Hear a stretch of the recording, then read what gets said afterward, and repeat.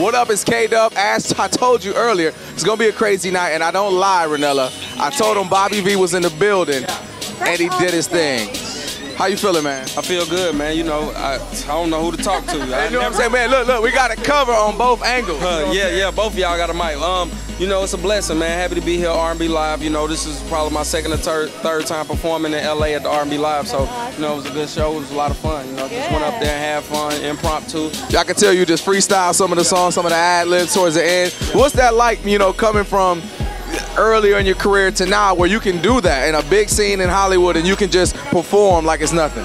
Well, you know, it just comes with time, you know what I'm saying? I've been in this industry all my life, more than half of my life. So, you know, I just think it's really second nature, and I just go up there and just have fun with it. October 16th, I know that's when your singles, your album. The album comes out. The album comes out. D2. Dust Till Dawn.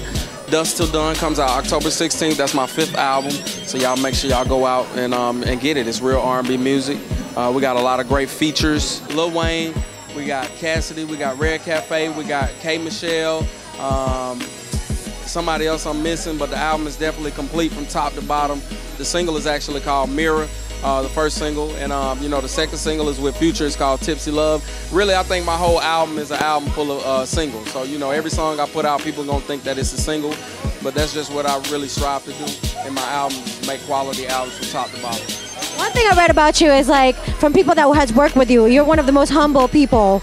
You're very humble. What keeps you humble in this industry, especially in this industry? You encounter so many things, so many different, like, people, and just so many achievements.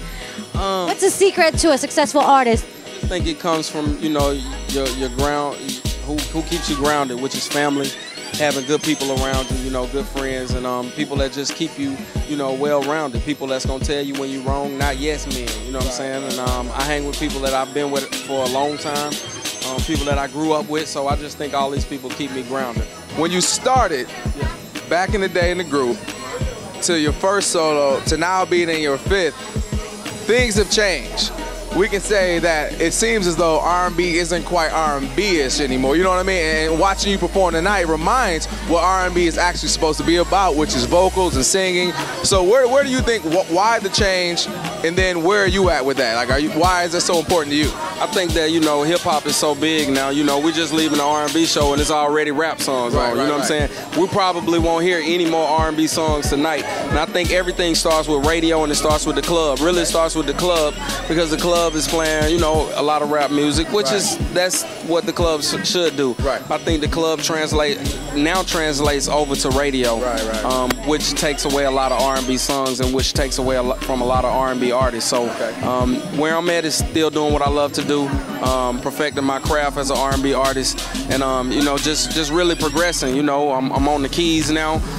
You know, I'm doing a lot of different things as far as, you know, production and just really just being the best that I could be in R&B, and you know, I'm gonna just stay true to my craft and true to the game. What's it like when you first start to now, you know, and that whole exposure, and then the ladies? Like, there's at some point where you slow down, you like, I'm looking for one lady now, you know, somebody special to me, or is it just like, I'm enjoying the fruits of my labor?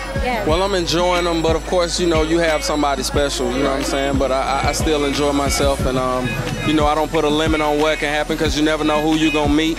And, you know, I'm just really enjoying things right now. We got somebody who wants to say something to you. Bria Miles has been wanting to say something to you, too. So I'm going to let her hop on up in here. Well, first off, Bobby V, I want to let you know that I have been a big fan of your music for a minute.